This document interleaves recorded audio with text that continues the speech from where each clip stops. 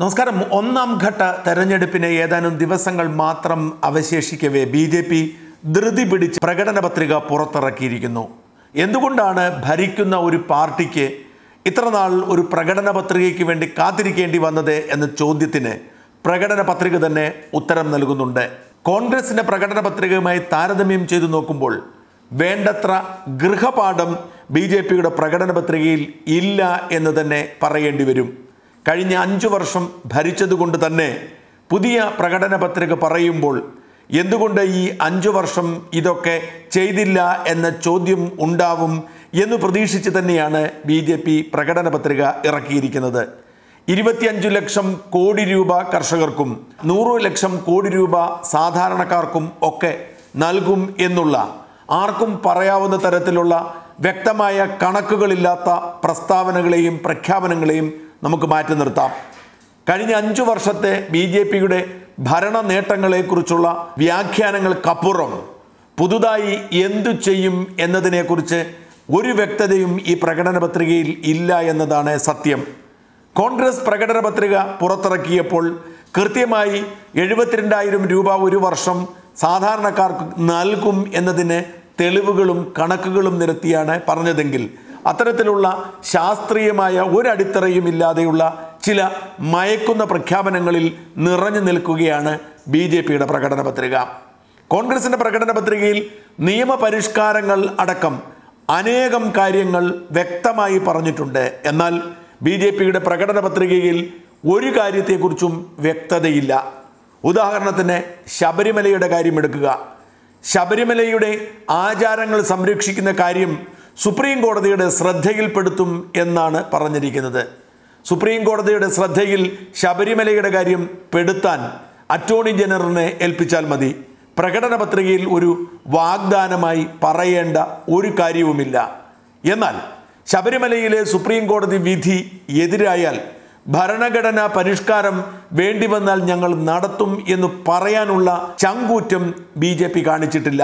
കേരളത്തിലെ അയ്യപ്പ ഭക്തന്മാർ പ്രതീക്ഷിച്ചത് വെറുതെ ശബരിമല എന്നൊരു വാചകമല്ല, നേരെ മറിച്ച് ഭക്തർ നേരിടുന്ന ആശങ്കയുടെ പരിഹാരമായിരുന്നു. ശബരിമല വിഷയം കേസായപ്പോൾ മുതൽ അത് വിവാദം ആയപ്പോഴും ഒക്കെ ശബരിമല വിഷയത്തിന്റെ പേരിൽ സംഘപരിവാറുകാരും BJPക്കാരും തെരുവിലിറങ്ങിയെങ്കിലും ആത്മാർത്ഥമായി പരിഹാരമുണ്ടാക്കുന്നതിന് ഒരു ശ്രമവും നടത്തിയിട്ടില്ല എന്ന ആരോപണം ശരിവയ്ക്കുകയാണ് പ്രകടന പത്രികയിലെ ഈ വാക്കുകളും.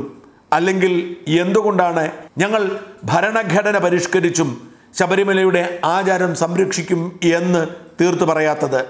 ഏകീകൃത സിവിൽ കോഡ് നടപ്പിലാക്കും എന്നതാണ് BJPയുടെ പ്രകടന പത്രികയിലെ ഏറ്റവും ശ്രദ്ധേയമായ പ്രഖ്യാപനങ്ങളിൽ ഒന്ന്. നല്ല നിർദ്ദേശം തന്നെയാണ്. ഒരു രാജ്യത്തെ എല്ലാ പൗരന്മാർക്കും സിവിൽ നിയമങ്ങൾ ഒരുപോലെ ആവണം എന്നത് ഏതെങ്കിലും ഒരു മതത്തിനെതിരെയുള്ള വിവേചനമായി വ്യാഖ്യാനിക്കേണ്ട കാര്യമില്ല.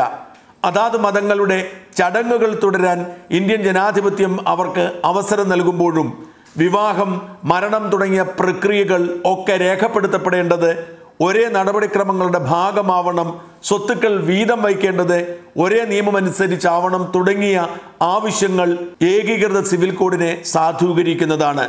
നല്ല കാര്യമാണ്, കൈയടിക്കേണ്ടതാണ്. പക്ഷേ ഒരു ചോദ്യമുണ്ട്. 5 കൊല്ലം BJP ഭരിച്ചിട്ട് എന്തുകൊണ്ട് ഇതുവരെ ഏകീകൃത സിവിൽ കോഡിനെ കുറിച്ച് മിണ്ടിയില്ല? എന്തുകൊണ്ടാണ് തെരഞ്ഞെടുപ്പിലെ പ്രകടന പത്രികയിൽ മാത്രം ഇത് ഉൾക്കൊള്ളിച്ചത്? സമാനമായ മറ്റൊരു നിർദ്ദേശമാണ് 33% സംവരണം വനിതകൾക്ക് നിയമസഭയിലും ലോക്സഭയിലും ഏർപ്പെടുത്തും എന്നത്. ചോദ്യം ആവർത്തിക്കുന്നു. എന്തുകൊണ്ടാണ് ഈ 5 വർഷത്തിനിടയിൽ ഇങ്ങനെയൊരു ബില്ല് അവതരിപ്പിച്ച് അത് നേടിയെടുക്കാൻ കഴിയാതെ പോയത്? തെരഞ്ഞെടുപ്പിന് തൊട്ടു മുൻപ് സാമ്പത്തിക സംവരണ ബില്ല് അവതരിപ്പിക്കുകയും അത് പാസാക്കിയെടുക്കുകയും ഭരണഘടനയിൽ ഉൾപ്പെടുത്തുകയും രാഷ്ട്രപതിയെ കൊണ്ട് ഒപ്പുവയ്പ്പിക്കുകയും ഒക്കെ ചെയ്തത് 2-3 ദിവസം കൊണ്ടല്ലേ? എന്തുകൊണ്ടാണ് വനിതാ സംവരണ ബില്ല് അവതരിപ്പിക്കാൻ ശ്രമിച്ചില്ല, വിജയിപ്പിക്കാൻ ശ്രമിച്ചില്ല? ഇപ്പോൾ അതുമായി മുൻപോട്ട് വരുന്നത് മുതലെടുപ്പാണ് എന്ന് ആരെങ്കിലും പറഞ്ഞാൽ അവരെ കുറ്റം പറയാൻ പറ്റുമോ? രാമക്ഷേത്രം നിർമ്മിക്കും എന്ന് പറയുന്നു, മതത്തിന്റെ പേരിൽ വോട്ട് പിടിക്കരുത് എന്ന് കൂടെ തെരഞ്ഞെടുപ്പ് കമ്മീഷൻ പറയുമ്പോഴും സുപ്രീം കോടതി അതിന്റെ പേരിൽ പലരുടെയും പേരിൽ നടപടിയെടുക്കുകയും ചെയ്തിട്ടും അത് പ്രകടന പത്രികയിൽ ഉൾപ്പെടുത്തിയ ധീരതയെ സമ്മതിക്കുന്നു. വീണ്ടും ചോദ്യമുണ്ട്, 5 കൊല്ലം മുൻപ് BJPയുടെ പ്രകടന പത്രികയിൽ ഇതുണ്ടായിരുന്നു, രാമക്ഷേത്ര നിർമ്മാണം. എന്തുകൊണ്ടാണ് നിർമ്മിക്കാതിരുന്നത്? നിയമത്തെ ഭയപ്പെട്ടിട്ട്, ചട്ടങ്ങളെ ഭയപ്പെട്ടിട്ട്? നല്ലത് തന്നെ.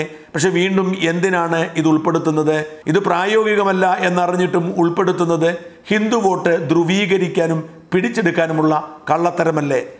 1 ലക്ഷം രൂപ പലിശരഹിത വായ്പയടക്കം ചില ഗിമിക്കുകളും ഈ പ്രകടന പത്രികയിലുണ്ട്. ഈ വാഗ്ദാനങ്ങളുടെ ഒന്നിൻ്റെയും പിറകിൽ ഒരധ്വാനവും ഇല്ല എന്നും എന്തൊക്കെയോ പറഞ്ഞ് ജനങ്ങളുടെ കണ്ണിൽ പൊടിയിടാനുള്ള ശ്രമമാണ് എന്നും ഖേദപൂർവ്വം ചൂണ്ടിക്കാണിക്കട്ടെ.